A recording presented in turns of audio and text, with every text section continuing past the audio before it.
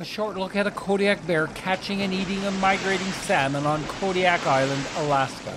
The bear's powerful claws held the live salmon securely in place whilst the bear ripped it apart to eat.